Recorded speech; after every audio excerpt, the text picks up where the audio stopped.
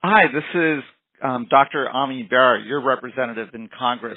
Thank you for joining our live telephone town hall this evening on obviously a topic that is on many of our minds right now, the novel coronavirus or COVID-19 that we're seeing pop up in our community, but all across this country.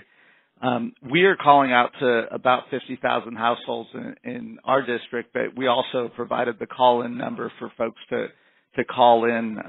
And, my background as a physician, and we are going to try to give you advice and answer the questions that might be on your minds. We're also going to be joined by Dr. Peter Beilenson, who's Director of Sacramento County's Department of Health Services. So, again, right on the front lines of what's going on.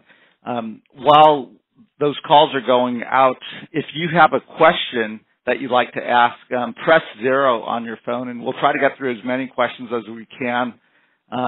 Also, if you would like to talk to a member of my staff but don't want to ask me a question, go ahead and press 7, and you can be connected to a member of my staff. So again, press 0 if you've got a question that you'd like to ask me or Dr. Beilenson. Press 7 if you'd like to be connected to a member of our staff. And again, we're mostly going to focus on COVID-19, the novel coronavirus today. But if you have issues with Medicare, Social Security, veterans benefits, or something else, go ahead and press 7. One of our core jobs is to certainly try to help you. I know when we planned this, we didn't anticipate that the president was going to be doing an Oval Office address, so we know we're competing with the president. I'll have staff trying to pay attention to what's to his thoughts and comments, and maybe we can address some of what he says in real time. But we didn't think we ought to reschedule this because this obviously is a very timely subject. I'm going to do something different than I've done on my other town halls. I'm actually going to just take a few moments to talk a little bit about how we got here, explain a little bit about what we know about coronavirus. And then kick it over to Dr. Beilenson to talk a little bit about the local response, and then we'll open up to questions. So, again, do stay on the line. If you have a question that you want to ask, please press 0. And again, if you don't want to ask the question publicly, but you'd like to talk to a member of my staff, go ahead and press 7. And again, we will try to get to as many of the topics as possible. Let me give you a little bit about my background. I'm a trained in internal medicine. Practiced in the Sacramento community for the last 25 years prior to my being elected to Congress. Was medical director of care management for the 5 Mercy hospitals, now Dignity, and then was chief medical officer for Sacramento County. So, have that public health background, and then was dean of admissions at UC Davis. So healthcare has been one of the main reasons that I ran for Congress. In Congress, one of my main focus areas has been global health security and pandemic preparedness. So, we've worked on these issues for a while. I've been on blue ribbon task forces, et cetera. So, we knew something like this was going to hit us, and we know this isn't the first pandemic we've dealt with, and it won't be the last pandemic that we're dealing with. Let's talk about this coronavirus specifically. In late 2019, we started to hear, stories of an illness in Wuhan, China, and we started to get some bits and pieces of information. Early January, we learned that this was a novel coronavirus. Coronavirus is a virus that's been out there in other forms, and we've dealt with that before. This appeared to be a new strain, and we started to get bits and pieces. There are many things that, I'm critical of how the Chinese responded initially, but one good thing that they did is they put the genomic sequencing out there in the public space so our doctors and scientists could start working on this. One of the first things our scientists and doctors at the CDC and NIH did was request to go assist in China. And unfortunately, the Chinese did not let our personnel in. And one of the first things you really want to do in an outbreak like this is get to the hot zone so you can try to understand exactly what's going on, get a sense of how this is being spread, get the best science and get the best epidemiologists, And frankly, the CDC has some of the best epidemiologists in the world. Unfortunately, that was one of the first mistakes that the Chinese didn't let us get in there, and we pushed the president to put pressure on the Chinese to allow folks to get in there, and unfortunately, that didn't happen. About 8 weeks ago, when we started getting briefed about this, and we started to see that China was going into lockdown, trying to lock down a large city of 15 million individuals as well as a province, what we discovered was, you could do a travel ban and you could try to limit travel from China as well as travel to China. We already knew that wasn't going to stop the spread of this virus. What it would do is it would buy us some time, and that strategy is called containment. And that's the first thing that you do in a outbreak like this, is you try to contain the virus. Now, very early on, we understood it was going to be very difficult to contain a virus in a province in a country like China, where goods and services and folks are traveling back and forth every day. I chair the subcommittee on Asia and the Pacific, and I had chaired the very first hearing that Congress held on this coronavirus, and we had experts in that. And that was 6 to 7 weeks ago. And we pointed out that, while we were going to slow the virus down by having a travel ban and limiting travel to China and so forth, and raising it to level 4 status, it wasn't going to prevent the virus from showing up on our shores. And we should take advantage of the time that occurred there. Unfortunately, I think we lost time in not preparing our local health clinics, our hospitals, getting supplies up and running, developing the testing supplies, et cetera. The other thing that we recommended 7 weeks ago was that we should get emergency funding out to the local communities, the hospitals, et cetera. Again, that didn't happen. I am happy that last week Congress passed $8.3 billion of emergency funding that will go to help small businesses. It'll go to shore up public health agencies, shore up hospitals, try to get equipment out there. But the problem is, I wish we had done that 6 or 7 weeks ago. And the last recommendation we made was, you really need someone who's in charge, a command control structure in a pandemic like this. Someone who's not political, because a virus doesn't recognize whether someone's a Democrat or a Republican or of one ethnicity or another. A virus is agnostic when it comes to that. You need someone who's not going to get caught up in the politics of elections, someone who can make decisions, who can work across the various agencies, who can also interact with the international community. That didn't happen for a long time. Ultimately, the president assigned Vice President Pence to be in charge.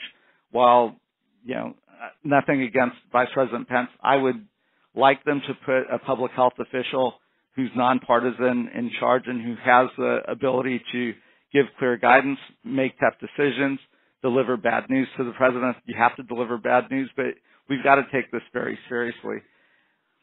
That brings us to the second phase. Once you move past containment and the virus is now in your communities, 2 weeks ago, we had the first positive community-acquired case at UC Davis. This is a patient that was exposed in Solano County, got sick. It's been reported in the paper, so I'm not divulging any information that's not out in the public sphere. And then got sicker and was transferred up to UC Davis on a ventilator. Unfortunately, not having the testing ability and the strict CDC criteria of not testing someone who hasn't traveled or hasn't had confirmed exposure to someone who was positive, there was a delay in getting this person tested. That wasn't on the UC Davis side. But ultimately, that patient got tested and tested positive, and that was the first patient who had a community-acquired case of coronavirus. Again, not unexpected. We've fully expected that it's very difficult to contain a virus like this. And, what we've seen in the last 2 weeks is multiple cases of community spread. Again, that was to be expected, and one thing we were recommending the CDC and the federal government to do was to get prepared for these community cases.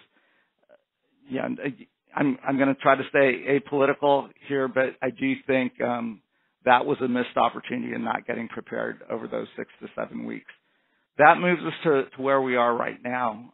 Obviously, we've had community cases in Sacramento County and throughout California, and you're seeing them pop up, all across the country. You've seen a cluster up in Seattle. Now you're hearing about this cluster in New York, in New Rochelle. We can expect that we are going to see more cases of coronavirus. What do we know about the virus?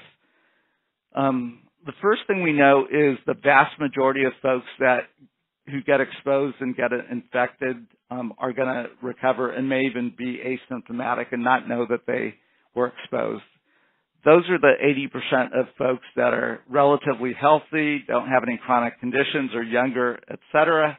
But we also know that there is a cohort, a population of individuals that are much more susceptible. These are older individuals over the age of 70 that have higher rates of getting sick, morbidity, and of the folks that may pass away, it's that cohort of individuals that are older that we have to be pretty concerned about. The second thing we know is that there probably is community spread. So, there is that potential of asymptomatic patients potentially to be spreading this virus. And we don't know the extent of that community spread, but we do know there will be a lot of asymptomatic folks out there in the community. Again, most people are going to get better. Most people are not going to get ill, but there are those vulnerable populations that we have to focus in on and try to, protect and keep healthy. There are lots of recommendations, and we'll go through some of those recommendations of what we can do to try to mitigate, which is what we're trying to do right now, the spread of coronavirus. Obviously, good hygiene, and can't overemphasize the importance of if you're ill, if you have fevers, cough, or any illness, you probably shouldn't go to work. You probably should take a few days off, self-isolate yourself. If you have the ability to get tested, get tested. If you are asymptomatic, you're going to work, practice good hygiene techniques. Wash your hands.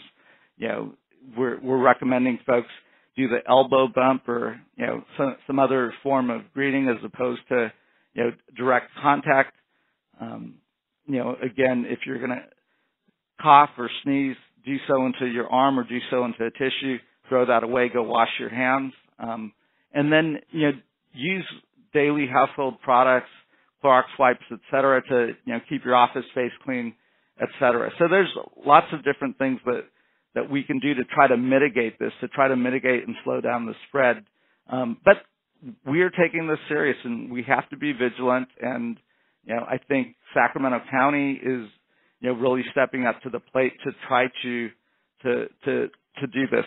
Let's, Dr. Beilenson, you're on. If you would like to go ahead and share a little bit about Sacramento County's response, and then we'll get to the questions. But again, if you have a question, press 0, and we will try to get to the questions. And thank you for your patience thus far. I did feel like we had to go through a little bit of background, though. Peter, you're on. Thank you very much, Congressman. So what people may have been hearing is that we've gone from containment strategy, as Congressman Barra was talking about. We used to do 14-day quarantine on anybody who was exposed to someone who may have had the illness, just kind of a blunt instrument, if you will, and then contact tracing of their contacts backwards in time. But because we had so few testing kits available, we weren't able to identify that many people that had the disease, and so the quarantining is not as useful anymore. What we're now doing is mitigation strategy, which is using a more surgical approach, if you will, where we are encouraging people to do whatever they can to keep from infecting seniors and those with chronic underlying conditions. So that means kids who have symptoms stay home from school, as the congressman was saying. If you're an adult, stay home from work. If you have senior relatives in a nursing home or assisted living site, or just are living on their own, if you feel ill, don't go visit them.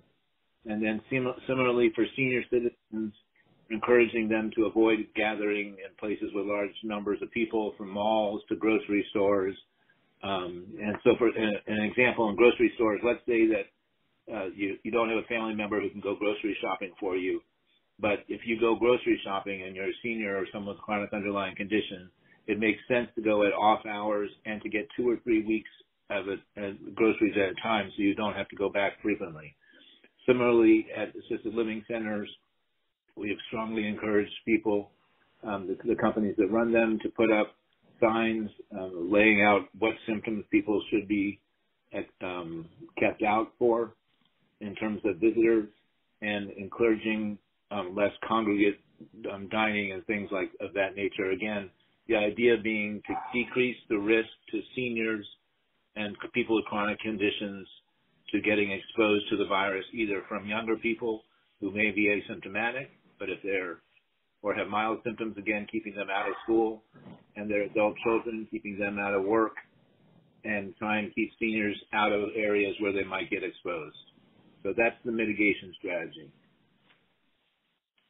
Great. Thanks for that, Peter. Let's go ahead and get to some questions. Again, if you have a question, press 0, and we'll try to get to as many questions as we can. And if you would like to be connected directly to my staff, you can go ahead and press 7, and you'll be connected to my staff. Let me also just ask a quick survey question. And if you answer this question, you'll join our email update list, and it'll be a convenient way for us to get you the latest on what's happening with coronavirus. If you believe you have a reliable and accurate source of information regarding coronavirus, please press 1 for yes, you do have that source. Please press 2 if you don't really have good information. And please press 3 if you're not sure. So again, 1, if you feel like you've got a good, reliable source of information. 2, if you don't really have that reliable source. And 3, if you're not sure. And again, if by answering this question, we'll get hooked up to our email list, and it will give us the ability to provide you information. Thank you for that. Let's get to a first question. We've got a question from John. John, you're on. John, are you there?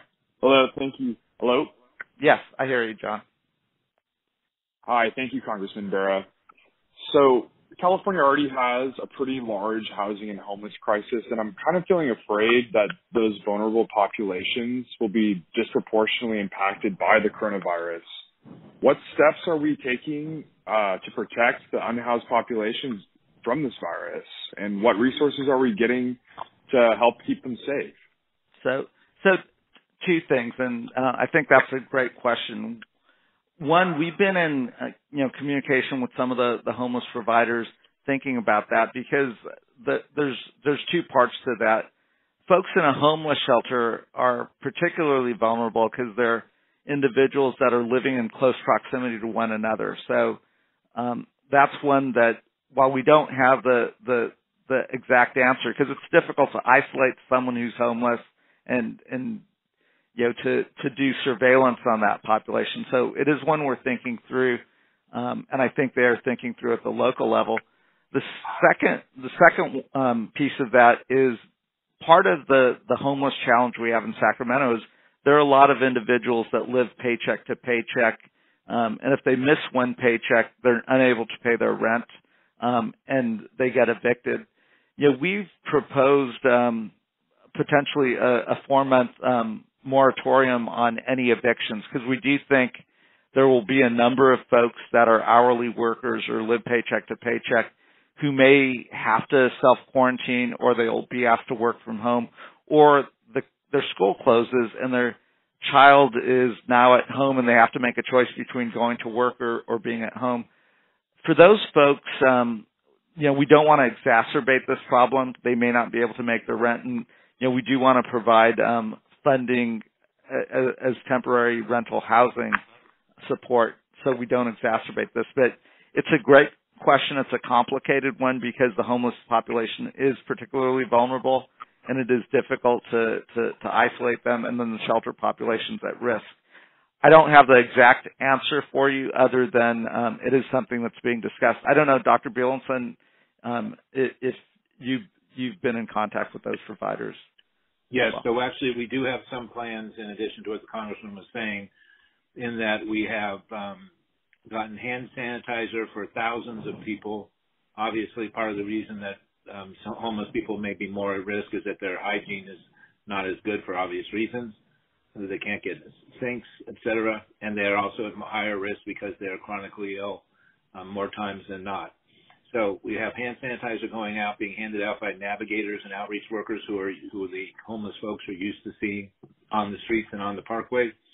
We also have mini sort of screening exams of the patients when they go out to talk, of the homeless folks when they go out to talk to them, to try and identify anyone with symptoms. If anyone has symptoms, again, as I've said, we want to encourage them to stay home.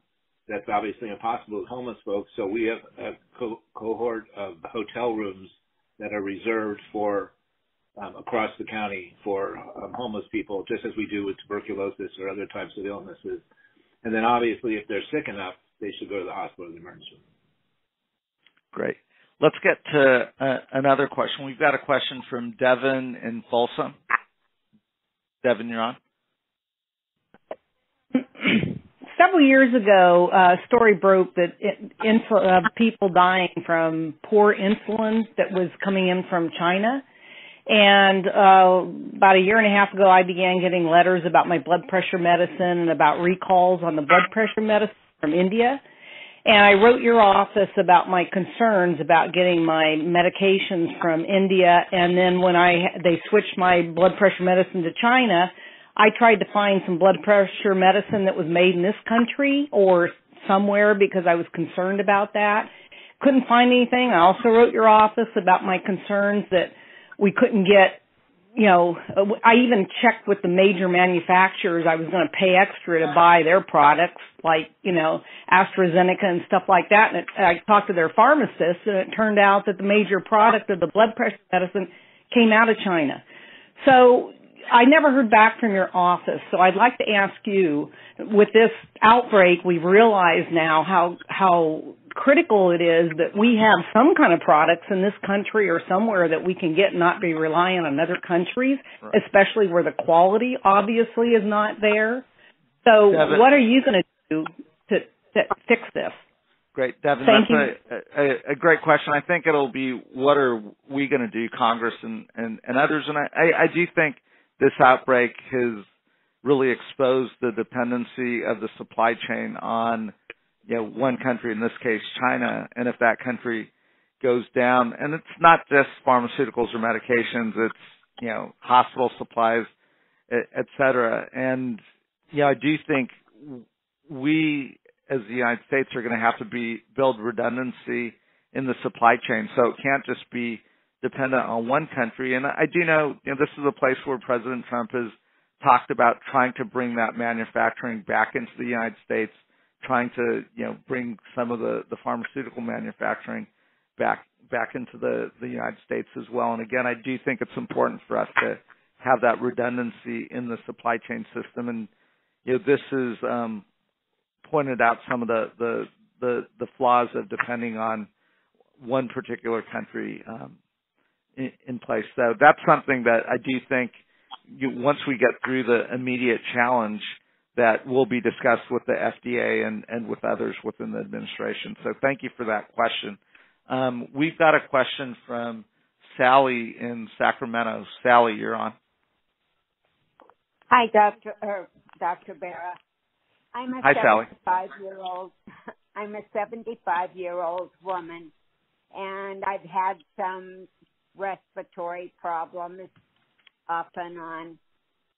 I normally go out to do shopping on Friday mornings. Would it be best if I discontinued that, or is it still, and it's not a case where I can go out at different times. I have one set time that I go because I have a caregiver that takes me. Right. Dr. Beilenson, do you want to answer that? Yeah, I think, is it possible for your caregiver to do the grocery shopping themselves? She may no longer be on the line, So one of the possibilities, of course, is to see if your caregiver could do the shopping for you for the near foreseeable future. That would make the most sense. But otherwise, it is important to avoid as much as possible the external world, if you will. But that being said, obviously you need groceries, and if your caregiver or some family member or some friend can't get it for you, then you could potentially go at a time and use the self-distancing techniques of not coming within 6 feet of people, which is the coughing range, if you will, not shaking people's hands, even though that may seem callous. It's important at this time, and washing your hands carefully after touching the grocery cart before you go home. Those are some comments. And Sally, one of the things that, we're going to try to pass an emergency bill tomorrow to also make pre-prepared meals available, particularly for vulnerable populations that can be delivered directly to folks' households, similar to what Meals on Wheels does, but again, to a much larger extent, knowing that we are making those recommendations for particularly vulnerable populations and older populations to stay home, and if you still got to eat, so if we can get those meals out to you, that also is one way we're going to try to address this as well. We've got a question from Carol in Elk Grove. Carol, you're on. Hello, can you hear me? I can. Yeah, Carol. Okay, Congressman Barra, I have just a two-part question. You said that you became aware of this in 19. It seems like the World Health Organization and the CDC I don't see a coordination on this. And so I'm wondering why we seem to be slow in the coordination. And secondly, if the demographic that is primarily impacted are seniors, why are we seeing so many school closings? Yeah, I'll take the first part of that question, and then maybe kick the second part over to Dr. Beilenson. We did get first reports toward the end of 2019, and then the first real confirmed reports in early 2020 in January. I do think there was a slow coordinated response from the World Health Organization, the CDC. I think that we were sounding the alarm 6 or 7 weeks ago, really saying that trying to contain this in China and doing the travel ban wasn't going to work.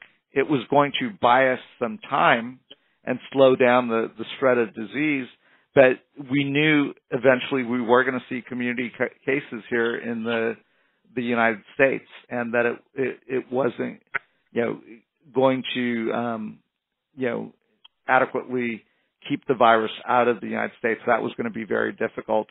I don't disagree with you. I think we squandered that 5 to 6 weeks that we could have been using to prepare to get testing capabilities up and running, and build our healthcare infrastructure and supplement what our public health department and hospitals are doing. With regards to the Elk Grove School District decision to close, I did talk to the superintendent earlier in the week. I know he was very concerned, wasn't getting great guidance out of the CDC, and ultimately made a decision based on the safety of the kids. And he tried to minimize the impact by moving spring break up a week. But Dr. Beilenson, you may have more information than I do, and your thoughts on the school closings. Yes. So again, as part of the mitigation strategy, the key is to try and keep the disease from spreading to those who are most risk from it, which are seniors and chronically ill. So with regard to the schools, We've actually recommended, and we just met with the Sacramento County Office of Education and all 13 superintendents today to come up with guidelines that make sense. And they are as follows, basically, that if a child is sick, keep them home, whether or not they've been diagnosed with coronavirus, because most kids are not going to end up being tested. If there's only one or two kids in the school that are ill, there's no reason to close the school. Obviously, you keep the kids home until they're done with symptoms for 72 hours or 7 days after the first symptoms have shown up. And then in terms of protecting, and the other guideline we have is that if 25% of a class or 10% of a school is absent, then we would strongly consider closing that school, just as you would in a pandemic flu, right? When there's significant flu occurrences, schools don't close if one or two kids go out with the flu. But if the school has a state of absenteeism, obviously, then we would consider closing the school. On the flip side, in terms of protecting seniors, we strongly recommended, as part of this protocol that we came up with today, that seniors and people with underlying conditions who are substitute teachers and or teachers or staff to stay away from the school until the outbreak is over, understanding completely that there are labor issues and there are, in terms of keeping their jobs and stuff like that. So they're working on those sorts of, for example, getting state waivers for people who are out of work for a period of time. Those kinds of things. Yeah, and I know we're at the federal level, we're going to try to pass tomorrow emergency funding for folks that may not have paid sick leave or paid family leave if they have to take care of someone who's having to stay at home. And we do think that ought to be covered, and I think we're going to try to provide and pass the emergency funding to get that covered as well. We've got a question from Steve in Citrus Heights. Steve, you're on. Oh, hello, Congressman. Thank you, and thank you, Doctor, for taking the question. Yesterday, Tom Bossert, Trump's former Homeland Security advisor, mentioned, I think it was on NBC News, that we are 10 days away from hospitals getting creamed. Also today, our curve of this is matching Italy's curve a week ago. I was wondering if you could kind of comment on that and if you agree on, are we that close to hospitals kind of being overrun? Steve, that's a great question. It's one that I think a lot of us have had concern about. I do know we've got four great health systems in Sacramento, and Dignity, Sutter, UC Davis, and Kaiser, and the four CEOs are chatting regularly, and I assume with chatting with Dr. Beilenson as well. They are doing everything they can as quickly as possible to prepare for an onslaught of patients. I think there are some things that we probably have to look at as emergency measures in terms of the level of isolation that folks need to be in, et cetera. But those are things that I think are being worked out internally. They're also looking at, what kind of ancillary systems can they set up so, not everyone who has symptoms, cough, fever, et cetera, are coming into the emergency room, but there are places where those folks can quickly go get tested. One thing that we can learn from China or Korea's response to this is, fever clinics, ancillary testing facilities, even drive-through testing. And those are all things that I believe our four health systems are working on, trying to set up to make sure everyone doesn't just come into the emergency room, but they rather go to the appropriate places. Dr. Beilenson, you probably can add some to how the hospitals are preparing. There are a couple of things. One of the things is telemedicine. I know that all four hospital systems are doing that. So telemedicine, again, to try and keep people out of the hospital to be able to deal with them back at home. And similarly, again, I keep coming back to the mitigation strategy. The whole point of the mitigation strategy is decreasing the risk to seniors and those with underlying conditions who, if they get sick, are more likely to be needing significant care and need the hospital. So by focusing on trying to prevent them from getting infected, although the curve may be going along the lines of the curve in Wuhan or in northern Italy, that may not be all the serious cases. Great. Thanks for that, Peter. We've got a question from John in Mather. Hello. Hi, is this John? Hello? John? Yes, I'm here. Okay, great. You've got a question? Yes, thanks for setting up the town hall call tonight. I appreciate that.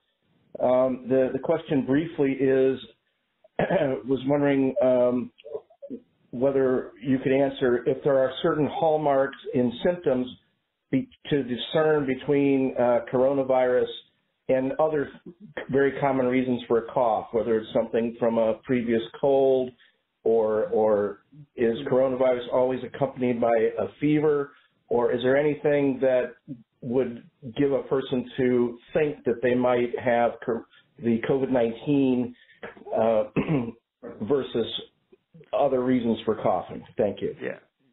Yeah, I think that's one of the challenges here, and Dr. Beilenson, if you want to take that question. Yeah. So as far as we know, it's fever, shortness of breath, and cough, which obviously are not terribly helpful because everything has that. Although colds tend not to have a fever, it is conceivable that you could have a cough and shortness of breath and may still have the coronavirus. So really the only way to tell is to be tested. Great. And that leads us into the next question. We've got a question from Olga in Folsom. Olga, are you on? Olga? Hi, Congressman Barrett. Hi. I'd like to know why massive testing isn't being done like in other countries to identify how prevalent the virus is in certain areas. It feels like the government's trying to hide the true numbers. It's difficult to know how cautious to be because in our community we really don't know how many cases are here. It seems like we're chastising China for trying to cover up the truth, but it kind of seems like the United States is trying to cover up as well. Yeah, Olga, that's a great question. And that's a question that I've raised in committee with the administration because the best way to get ahead of this is to get a true sense of how prevalent this is in the community. I think we can look at the South Korean response to this and just how quickly they got testing up and running, how quickly they tested folks. And they were testing up to 15,000 folks a day. And I think it's been a real failure of the administration response to get test kits out to the public health labs, to the hospitals, et cetera, to make testing readily available when a doctor or healthcare professional thought it was appropriate. I do think that is one of the things that is going to make our response to this all that much more difficult. Peter, if you'd like to add to that. I don't think so. The problem has been that CDC, in terms of giving us testing ability, has only given us enough to test 20 people a day, which obviously is not enough. And to your point, it's very difficult to know how big the curve is of the disease if you can't test people. So we really, really need to test more people. Yeah, and I don't want to speculate in the midst of a crisis what the administration's motivation was for not making testing available or what happened at the CDC. We certainly will be digging into that to try to figure out what happened. But for right now, focusing in the midst of the crisis, we have to get as much testing ability out the door as possible. I'm glad that commercial labs have come into play, that UC Davis, along with other academic health centers, are building their internal test capabilities. But all of that, they should have been given permission to do all of that 6 weeks ago or 7 weeks ago to gear up to what we knew was coming. And, again, it wasn't unexpected that we were going to find ourselves in this situation. So we will be asking that question, Olga, and we will be trying to figure out what exactly happened and where the system broke down. But right now, the focus really is to get the resources to the folks that are on the front lines. We've got a question from Robert in Elk Grove. Robert, you on? Hi, Congressman. I own a small business. I'm in the food and beverage industry. And as you can expect, I've already experienced a significant loss in foot traffic and therefore income and revenue. I'm reading other cities such as Seattle, Los Angeles, and New York are proposing zero to low interest business loans, small business loans. Is that something that is that you're proposing right now or thinking about to help small businesses in Sacramento County? That is. So no, go ahead. One of the things we passed last week in the $8.3 billion emergency funding bill was $1 billion in funding, which would allow the Small Business Administration to provide about $7 billion of loans to small businesses, because we understand the small businesses are the ones that are going to be hit the hardest.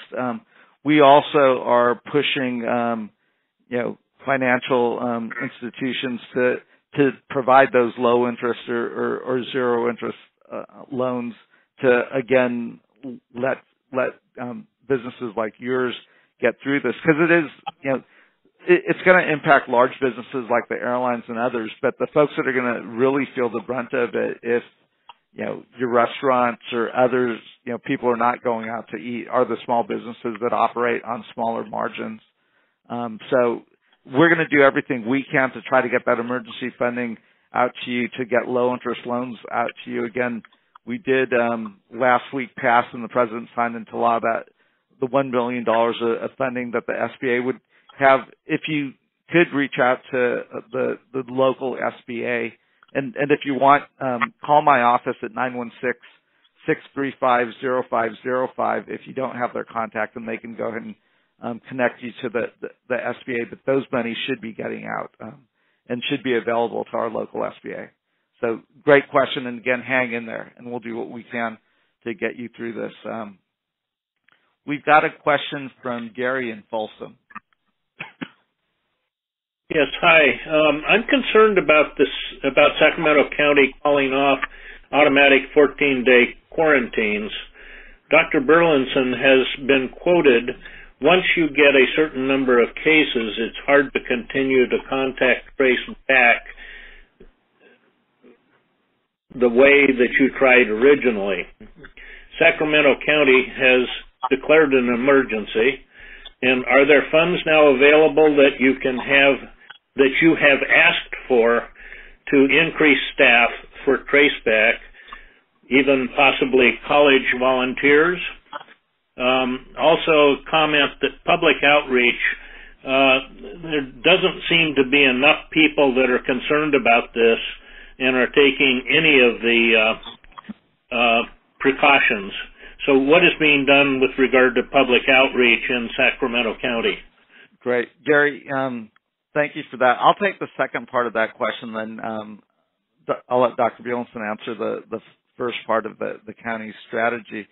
Again, in the bill that we're hoping to pass tomorrow, we've also made a recommendation that we need to put more funds into it to do public education, like public service announcements, et cetera, to make sure the public knows what mitigation steps they can take, what good hygiene steps, et cetera. So that information is getting out there both on traditional broadcast, but in digital, social media, et cetera, on the platforms where people gather their information, and also in multiple languages.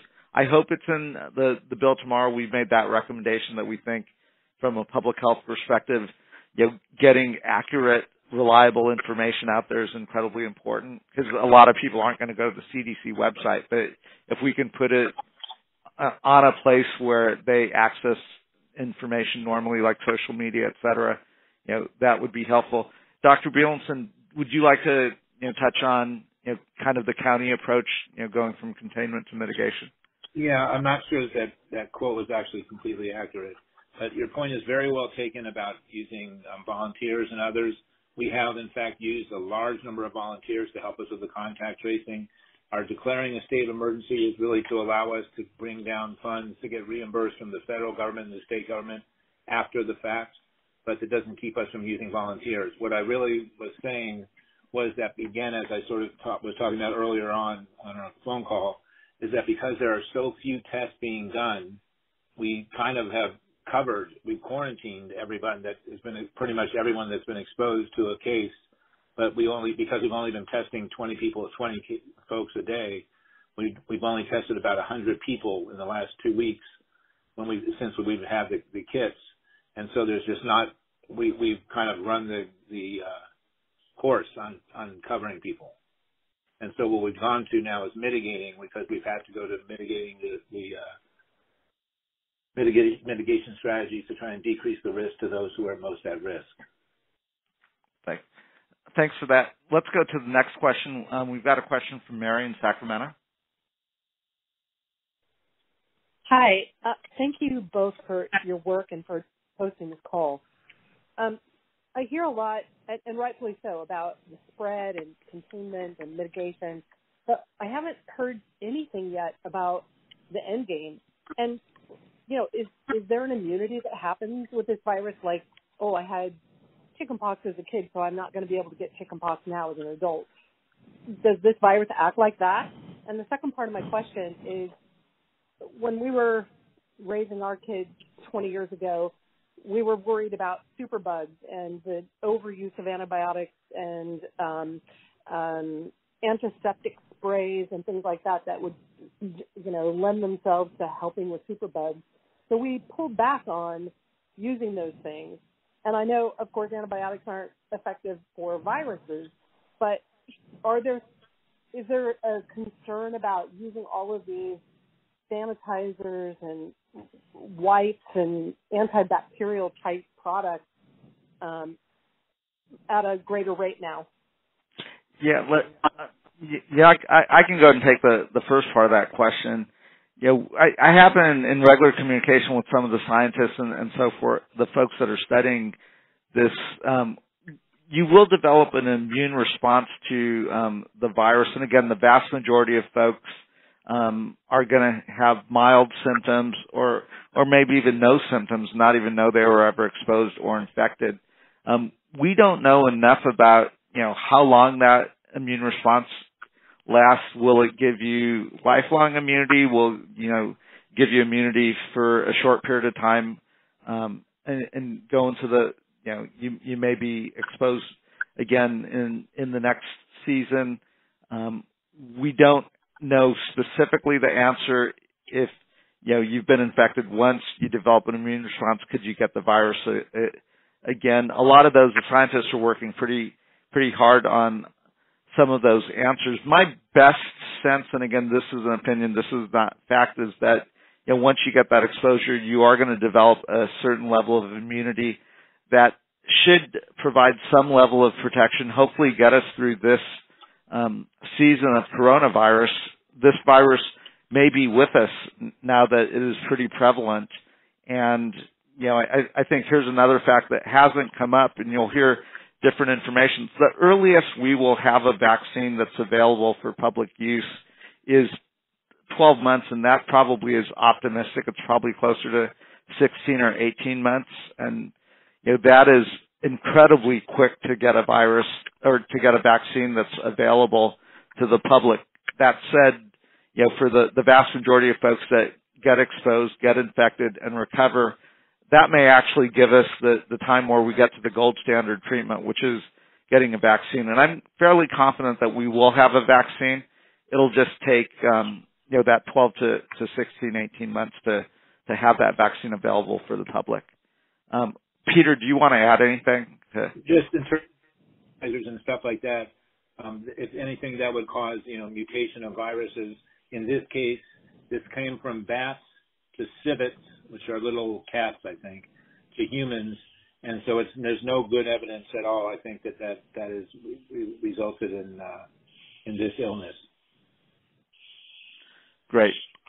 Thanks. We've got a question from Sharon in Folsom. Sharon, you're on. Hi. Yeah, thank you so much for taking the time to have this call today. So I'm not entirely sure my question makes a whole lot of sense now that the NBA has just suspended their season, but I was going to ask about the county mitigation strategies like closing large sporting events and why that hasn't happened. It seems like the current way that I'm interpreting the mitigation strategies is putting a lot of burden on older adults and immunocompromised people. Also, as it relates to school, I've read some peer-reviewed studies about how the approach could, in fact, help to flatten that curve and reduce the burden on healthcare professionals, especially since children can be carriers of the virus and not be presenting any symptoms. So just looking for some comment on those areas. Sure, and I'll touch on that and see if Dr. Beilenson wants to add anything. I do think there's discussion back and forth about the efficacy of large gatherings, et cetera. Now that you're seeing that happen, though, it probably will slow down and mitigate some of the spread of the virus, and may create some social distancing. And watching the NBA cancel their season, seeing the NCAA tournament, being played outside of crowds, it probably does make sense. And I think you'll see Governor Newsom making some statements at the state level that we ought to minimize those large gatherings. We're obviously seeing it in cancellations of conventions and things like that. I do think those social distancing practices will help us get ahead of, this virus, and will give us a better chance to slow down the spread of that virus. And, they're not necessarily, bad things to do. They're things that could help us get ahead of this. So I don't know if Dr. Beilenson, if you want to add anything. No, I'm okay. Okay. We've got a question from John in Gold River. Hi, Congressman and Doctor. Both my folks are in the Carlton facility in Elk Grove. They're quarantined right now, and fortunately are not showing any symptoms. But I'm just trying to understand, you talked about there's 20 tests available a day.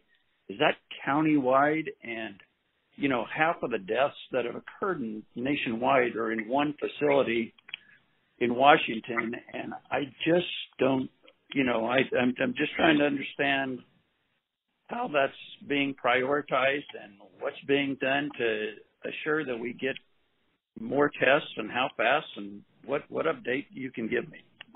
So at the federal level, we're doing everything we can to push the CDC and the FDA to really ramp up the testing process, or provide those emergency licenses for other private sector companies, commercial companies, to get their tests readily available, because that's the tool Dr. Beilenson really needs in his valley work. And Peter, I don't know if you want to comment on how the county is approaching senior facilities and others. Yes, so we have 20 tests a day.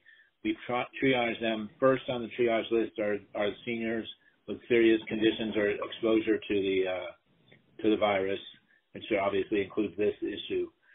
We do have statewide, so that's in the Sacramento lab. We have the 20 tests. Then there's about 1,500 tests that are able to be run per day in the entire state of California through the public health lab, and that just started to come online. And then LabCorp, so that will help, I presume. And then LabCorp and Quest, which are two laboratory companies, are coming online in the next day or so, with eventually a significant number of tests that they'll be able to do.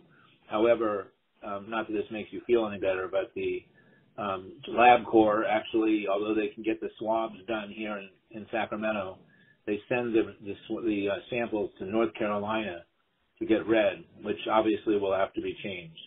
But in terms of your loved one, we do testing of our own, in which we are going out from in a circular fashion from the contacts that the person who died had, and then going to the California state labs to be able to get the additional amount of, because I think there are 143 people in that nursing home, if I'm not mistaken.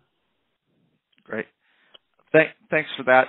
I know we're coming up on about 1 hour on this call, and I know we're going to get through another question or two, and then we will have to wrap this up. If we didn't get your question, if you would press 7, and you'll be connected to my staff. I do want to try to answer everyone's question. Obviously, we can't get through all of them this evening, but if you talk to my staff, they'll get your information, take down your questions, and so forth, and we will try to get an answer for you, either electronically or in some other mechanism, or link you to other services. Again, as this is rapidly evolving, we will try to continue to push information out, because that is one of the most important things that we can do, is make sure that you as our constituents and the people in our community get accurate information in a timely way, because the other risk here is disinformation and getting the wrong information out there. So let's take one or two more questions, and let's take a question. There's a question from Kyle in Fair Oaks. Kyle, you're on. Yes. As a proud Omni-Bear supporter and also being a Republican, I voted for you. I love you. And I want to let you know that, have you reached out to the administration? Because I feel that your expertise in the field is the reason why many of us in the area have voted for you year after year. Kyle, thank you for that question. Yes, we're working very closely with the CDC, with Health and Human Services, with NIH, and these are folks that I've worked pretty closely with. Dr. Tony Fauci, someone I know very well. Director Redfield at the CDC, or Bob Cadlick at HHS. They're folks that we've worked on pandemic preparedness. I really do think they're eminently qualified and folks that know what they're doing.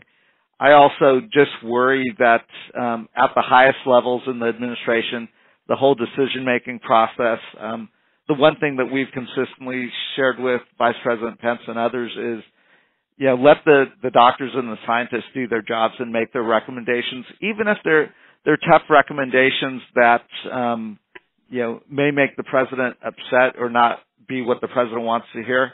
This isn't a time for politics to get in the way. This is a time for us to allow science and medicine to really direct what we have to do and what our response is. And I think the president's starting to get that. I'll go back and watch his Oval Office address today, but I'm starting to get the impression that he now realizes the severity of what we're dealing with. I wish he had come to that realization 6 or 7 weeks ago, but we are where we are. Now's not the time to go back and relitigate the last 6 or 7 weeks, but rather focus all our efforts on getting ahead of this and getting the resources out to the folks on the front line, the doctors, the nurses, the public health professionals, because that's where this is going to be fought and won. So, and I think that's the best thing we can do.